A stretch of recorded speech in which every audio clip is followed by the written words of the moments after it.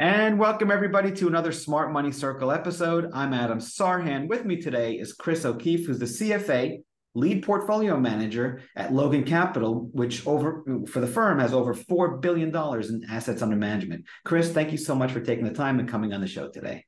Absolutely, Adam. Sounds great. So Chris, I'm excited. Today you specialize in dividends, so we're going to speak about income and dividends.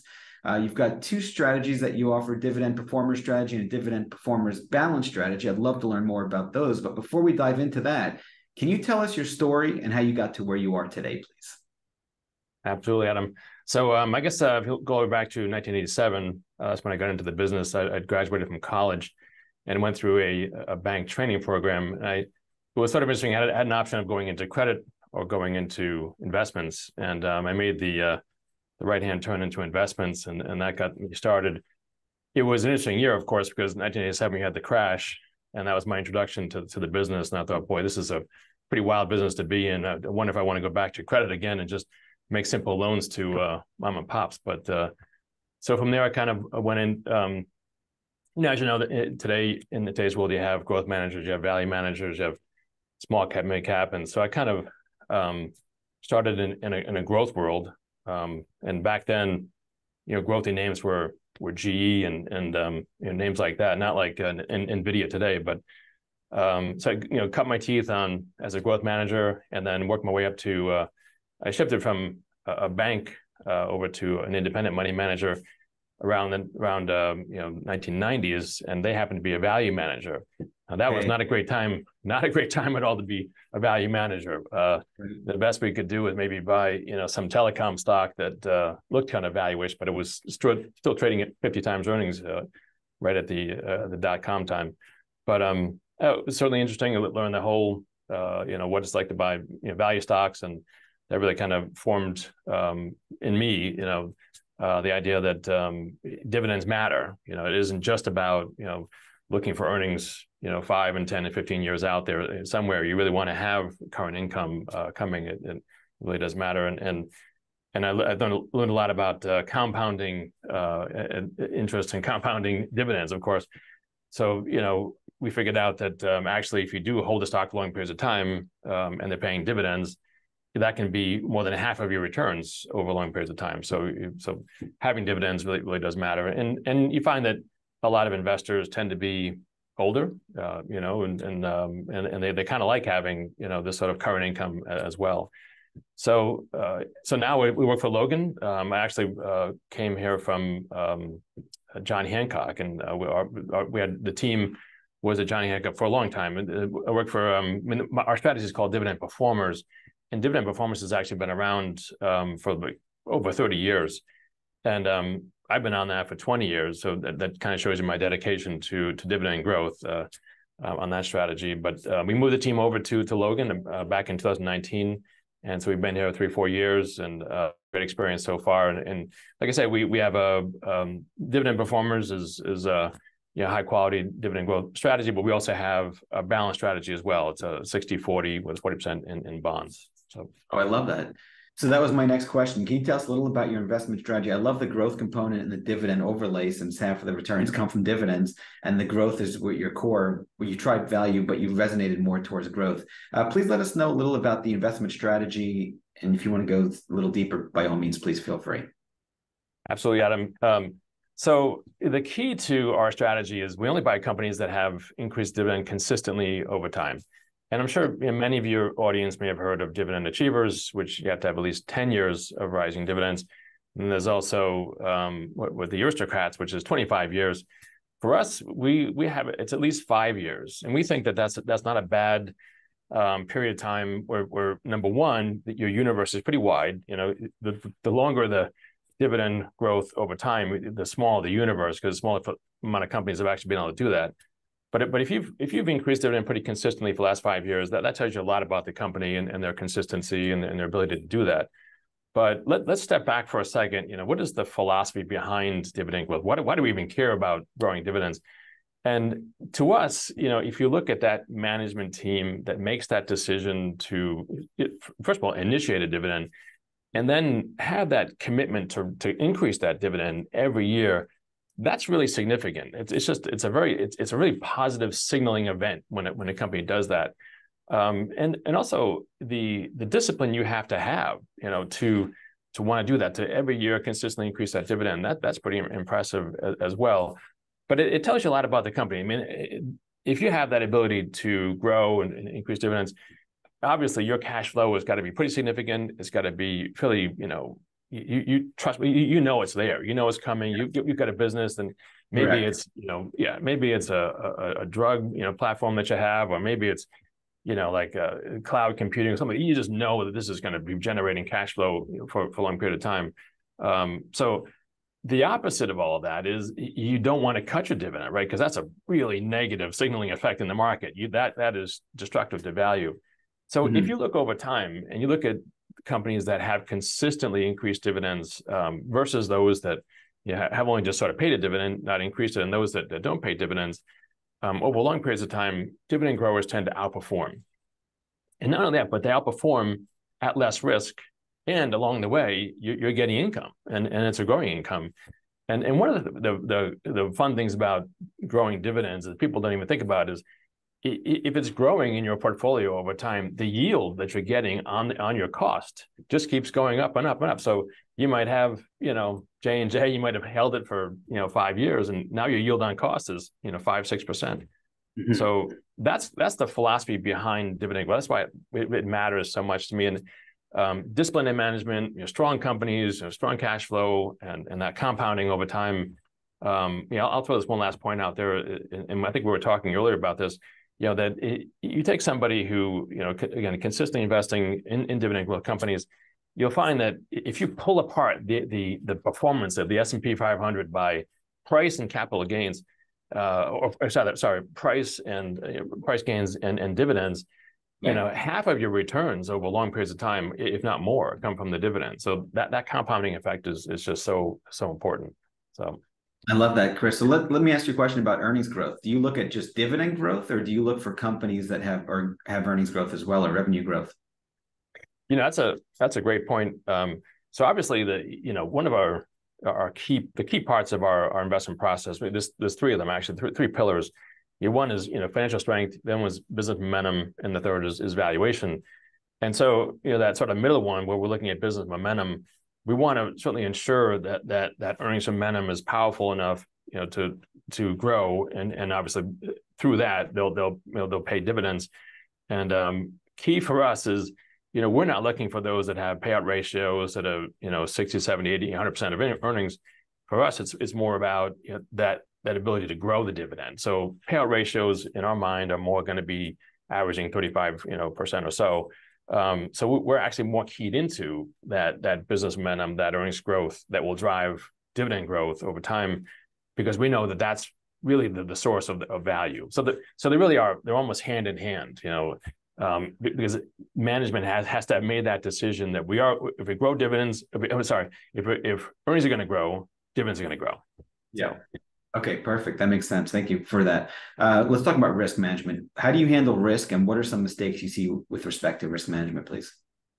Yeah, so we begin our day with that universe of companies that increase dividends consistently. So the whole universe that we're pulling from, our pond, tends to be less risk than the overall market, and you can see that in standard deviation and how the margins that are there, return on equity, the quality of the companies.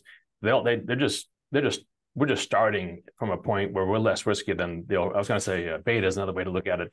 Our beta tends to be about 0.89. So that's a pretty significant less than the market beta, and it's all coming from the fact that these companies start their day less risky than the overall market.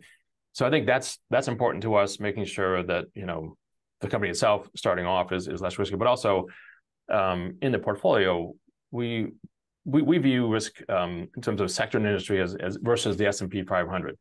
Now, the S&P 500 has gotten a little weird in the last 5 years because of, or even last several years, because of the dominance of those 7 companies that are. And honestly, I tell people it's a wonderful thing.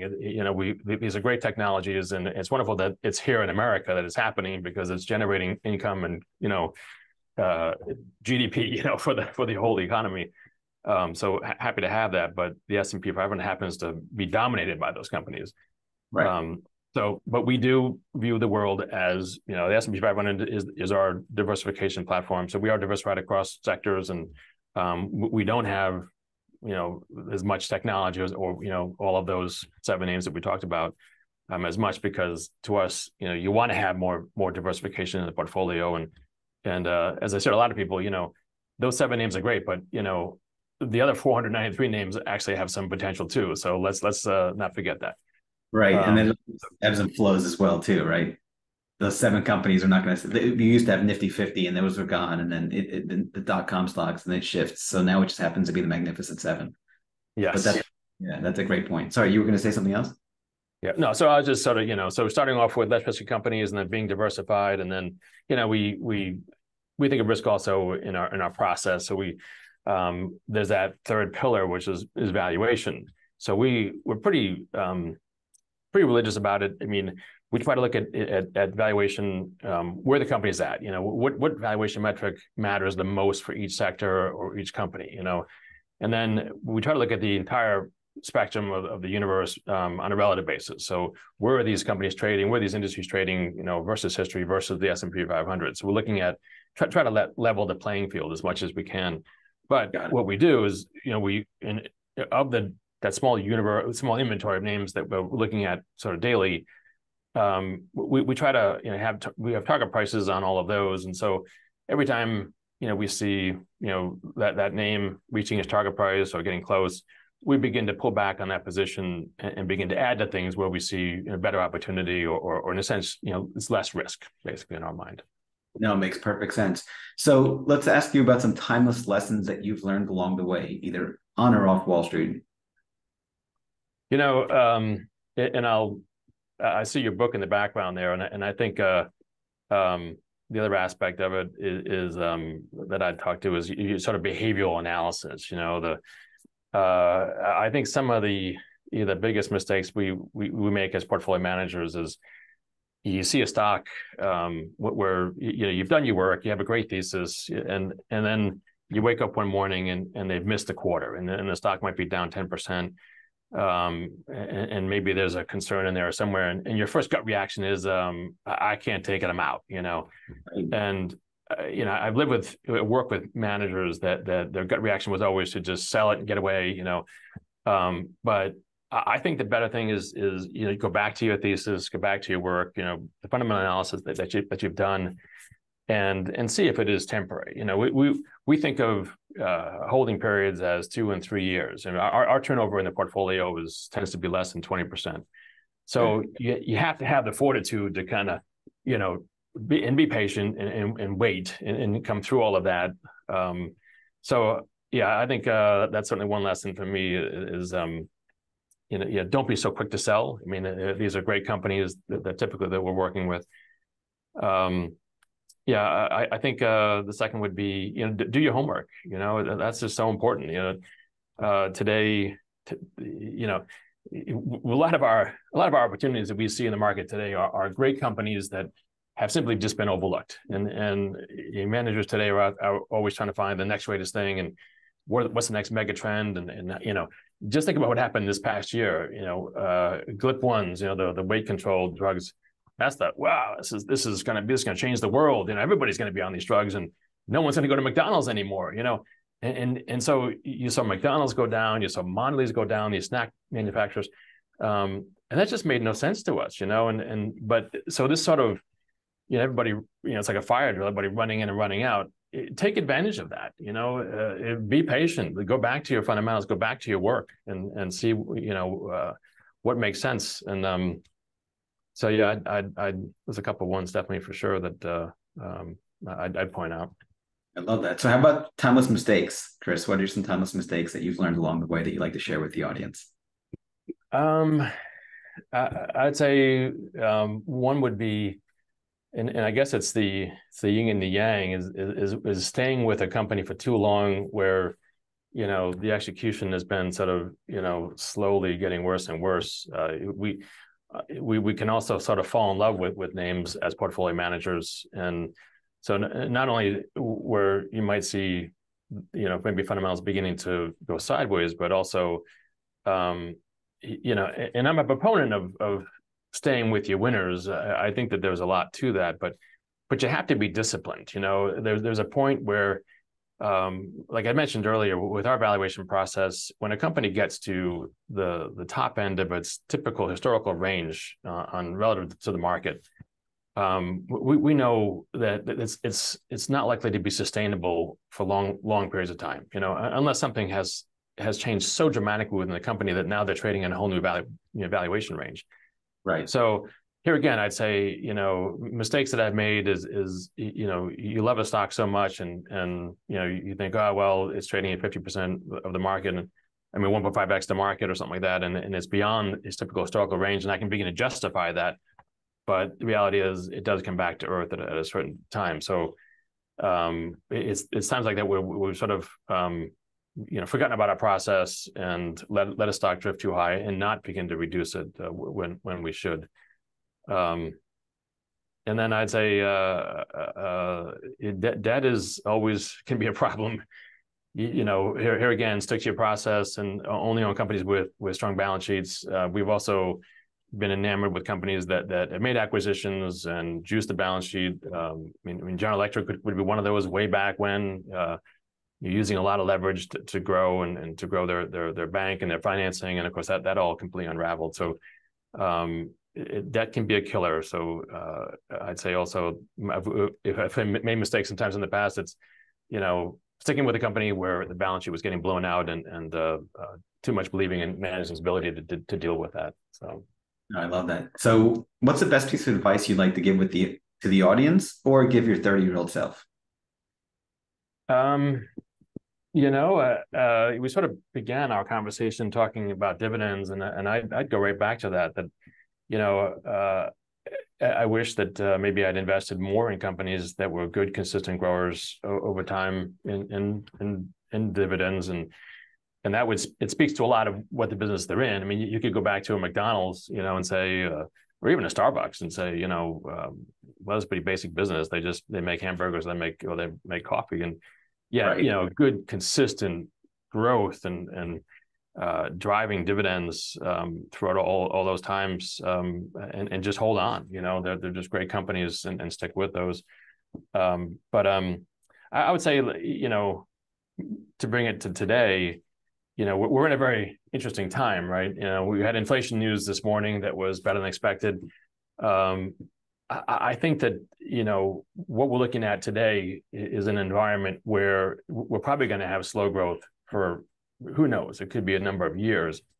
And so I'd say today, and my advice would be to stick to the companies that have good durable earnings, that are consistent growers, strong balance sheets, that have the ability to grow in periods where it's just not going to be like it was, before the pandemic and during and after the pandemic, where we had this enormous amount of stimulus. We really don't have the capacity to do that again.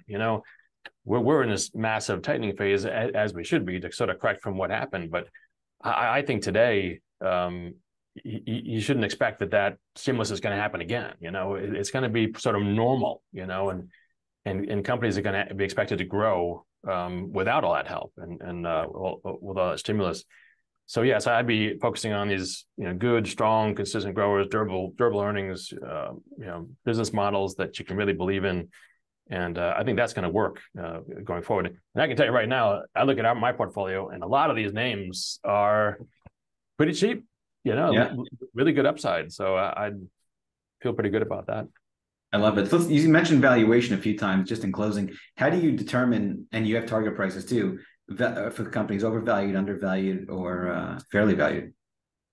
Yeah, like I said, we go back to, I'm sorry,